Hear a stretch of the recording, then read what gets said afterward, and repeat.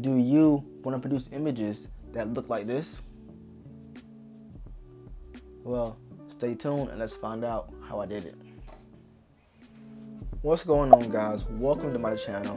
My name is Delano. I am the owner of D Singleton Photography LLC, located here in Virginia Beach, Virginia. Before we get started, please do me a favor and smash that like button, share this with a friend, leave a comment, and of course, subscribe to the channel. Also, do not forget to hit the bell so that you're notified whenever I post, because I do not want you to miss it.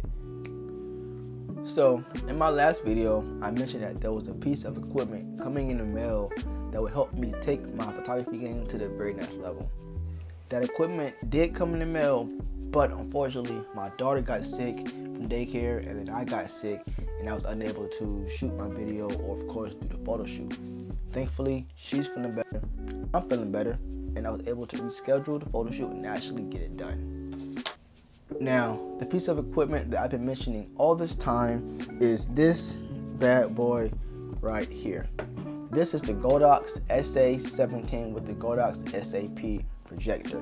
This unit here comes in two pieces. This is the SA-17 and this is the SAP projector.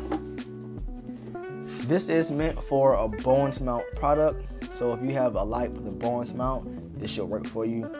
Currently, I've used it on my LED Godox SA-17 and then my Flashpoint 8400 Pro, and that's worked for me on both products just fine. So if you have any of those, you should have no issues using this product at all. This SA-17 with the SAP right here, paired with these gobos, create the desired reflection, which is whatever is on these gobos.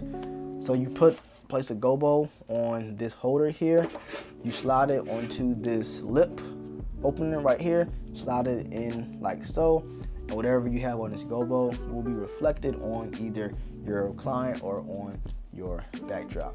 I purchased all this with a few more items inside of a kit on Amazon, which I can link below. All this can be found separately, but it's kind of difficult.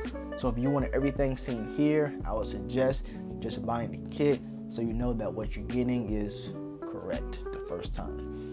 I know that I already foreshadowed a little bit of my work with this equipment in the beginning of the video, but you're about to see a little more in depth of what we were able to do using this product here.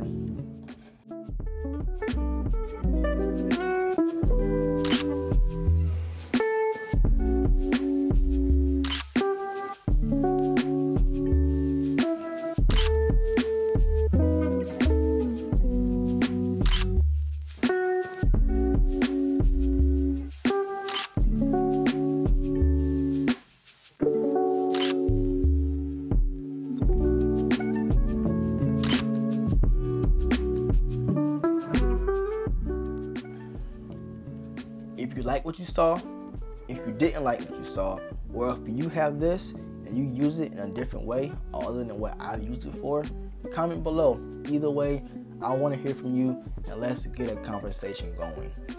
As always, I appreciate each and every one of you for coming by and watching my video today. Before you leave, if you could please do me a huge favor and leave a comment, like the video, share with a friend, and of course, subscribe. We have a lot of great things coming up and I do not want you to miss them. Also, hit that bell so you don't miss great things that we have coming up.